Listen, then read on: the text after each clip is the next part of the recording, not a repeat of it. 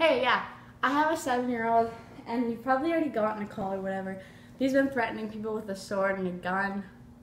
It hasn't been very good. So if you have the time to just come and pick him up, and I'll bail him out later. I just feel like he needs to know what it's like when, this is his consequence if he does it again.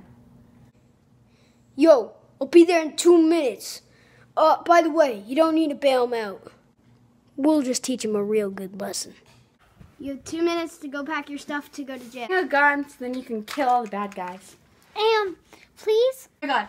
They will find the gun. Kevin, we're going to bail you out tonight.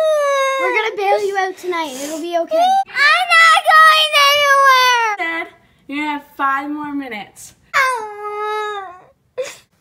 Kevin, I promise you'll be fine. Yo, this is the police.